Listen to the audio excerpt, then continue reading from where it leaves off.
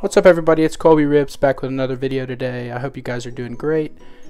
This past weekend I got to go to a card show in Sheffield, Alabama, which is in the Muscle Shoals if you're familiar with North Alabama. It was about an hour and 15-minute drive from where I live here in Huntsville. And I just wanted to go over with you guys some of the things that I bought and found at the card show. It was primarily a baseball not themed, but based card show. A lot of the guys had old baseball cards, old baseball packs like this Bowman 1989 and the Top Stadium Club 1992. And it was a good time. Not many tables, I'd say about 15 to 20 tables, but overall I enjoyed it. So first I'm going to go through some of the cards that I picked up. I found some really cool cards. A lot of the slabs they wanted too much, but I went ahead and picked up some non-graded cards. This is an Allen Iverson second year, and I like it because it has this all rookie 1997 and all 1997 first team. And I also like the picture for an upper deck card or Fleer card from 97. It's pretty good camera quality. The next card I picked up was a Justin Jefferson rookie card. It's Select. I like Justin Jefferson a lot for the Vikings, and I think that if he continues playing at the pace that he is playing right now, then this card could be worth some good money down the road. I got a Bo Bichette rookie card, and then I've met a dude who was selling a Jeter lot for $15, so I picked up a Jeter jersey card. I don't think it's game used. I picked up a 1998 minted card, Derek Jeter. He sold it to me in the lot for about $4. And then a nice Topps Chrome Jeter double play card, a Jeter top prospect card from 95, and then a regular Topps Chrome Jeter card, along with, I like this one the most, I think, a Jeter Spectrum card, I guess. I'm not sure what, Upper Deck Spectrum, yeah. So pretty cool Derek Jeter lot. And then I'll get into my Braves pickups. I talked to a guy, he had a whole Braves binder, and I was going through and I said, hey, give me this card, and this card for $10, and he was like, sure, let's do it. So I got a Dansby Swanson rookie card in the lot, an Ozzie Albies Bowman Best rookie card, and this card, it's an insert of the Braves with Albies and Acuna, and it is The Future is Bright. So some pretty cool cards for $10. I got a short print of Christian Pache from the holiday edition. You see he's wearing the Santa hat rather than his regular hat. I found another rookie card for Ozzie Albies of a Future Stars insert. And then this card I thought was pretty cool. It is a RP, or not an RPA because he's not a rookie, but it's a patch autograph of Travis d'Arnaud when he was still with the Mets. Numbered to 25. It is a sticker auto, but he gave it to me for $15, which might be a little over the comparisons, like if you look it up on eBay. But I really want to build a team full of Braves players, whether it's autographs, patches, rookie cards. So this will fit right in. 2020 Silver Slugger Award winner for the National League. And then this last card was probably my favorite of the bunch. It is a foil refractor of a Braves New World, and it's numbered to 264. And it is both Ozzie and Acuna, high-fiving probably in the middle of a diamond after a win. So those are some of the cards that I picked up. I probably would have spent more money, but I ended up losing my debit card, which was probably a sign from God, hey, you need to chill out a little bit. I'll have some videos coming later with some of these packs. I got a couple of each, and then I actually got 72 packs of the Stadium Club 92s. So you'll be seeing some of these filtered through in the later videos, but the meat of this video I want to get into was this $10 mystery pack. So the guy that sold me the Travis d'Arnaud autograph patch card was like, hey man, I got these mystery packs. They're $20 minimum value in the comps if you look on eBay, but I'm selling them for $10 because usually they don't, well, he didn't say they don't sell for singles, but I'm assuming they don't sell for singles, so he puts them in mystery lots and then people buy the pack. So I figured, you know what, I'm sure the YouTube would love that, so I went ahead and picked one up, and we're going to jump into it today. I'm a little excited. I can feel that there's a top loader in there. I doubt there's any slabbed cards, and I doubt that there's going to be any autographs, but we might be surprised. There might be like a rookie autograph of one of the lesser known players. But we're going to jump into this. Got it cracked.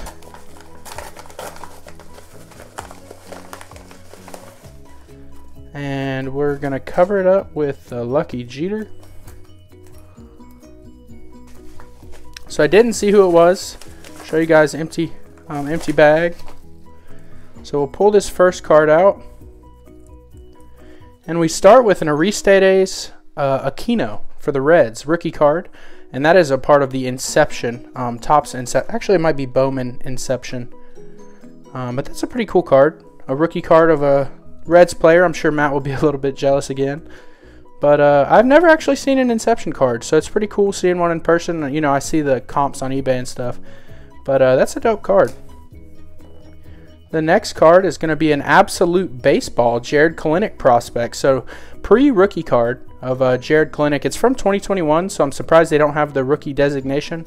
But this is one of those unlicensed products because it's a Panini. But a dope card for a player that's up and coming. Going to be one of the superstars of the league. Next card is a Juan Soto Insert Refractor. So that's a pretty cool card. Like I said, you know, there's probably going to be value in all these. We won't get like one huge hit, but that's a dope card for to be a part of the mystery pack. The next card will be a awesome. So it's multi-sport. I didn't know that he was only really selling baseball cards at his stand, but a multi-sport. So we get a Mosaic Barry Sanders with a Detroit Lion. A little bit of refraction on that one. The next card is going to be a Calvin Ridley Mosaic base. Another cool card.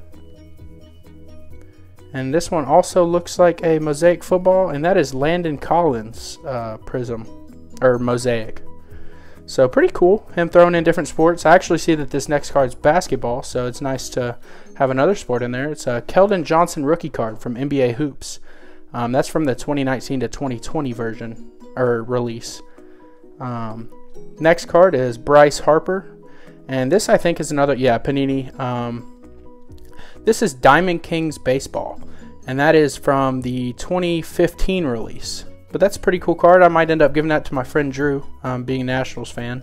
He went to the card show with me. I think we had a good time. We stopped and got some lunch and headed back. But he mentioned to me that he didn't have a Bryce Harper card. So I might end up giving that to him, gifting. And right behind it, look at that. It's another Bryce Harper. So maybe I'll give him a pick of the two. This is a 2013 Bryce Harper. It is his second year. So his second year, Hometown Heroes. Washington, obviously with Panini, so it's going to be unlicensed, but with the Nationals, obviously. Bryce Harper second year card.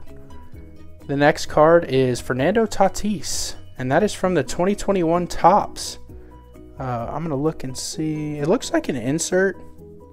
It doesn't say what type of card it is, but it's an insert. And 0 to 60 home runs for old Nando, cover boy. Here's the next card. We got a Jorge Soler. So that's a pretty cool card. Back when he was with the Cubs before the, or in between the stints with the Royals. The next card is a nice little card. It's an insert from 2015 of Trout, Miguel Cabrera, and Nelson Cruz. So 3 really good players. All going to be Hall of Famers at some point. Nelson Cruz might be a little bit more arguable, but Trout and Miggy for sure. And then we got 2 more cards here. Here's a Patrick Williams from the Chronicles. It actually looks a lot. It is the exact same type of card as this LaMelo Ball that Panini Chronicles honors. So good little card in that mystery pack. And the last card is a Ke'Bryan Hayes rookie debut. So not bad for a $10 mystery box. Of course, we didn't have any huge hits that, you know, swept us off our feet. But I definitely think we made money, which he did say on the package that it was a $20 minimum value, which is hard to believe when you're selling them for $10. But really cool. I did not expect this mini, first of all, but also the quality of the cards. Obviously, the unlicensed baseball isn't my favorite, but when you get a second year card of Harper, no matter what, whether it's unlicensed or not, is a great card, and I really didn't expect to see Mosaic football in there. But I appreciate it. Let me know what you thought in the comments, and be looking forward to some more videos this weekend. I had an interview at the University of South Alabama Physical Therapy Department for grad school, and so I had a little gap in my uploads, but I should be back to normal by this weekend. So expect something on Saturday, maybe Sunday. I might be busy watching football, but we're going to get things rolling. I appreciate you watching. Hit that like button and subscribe.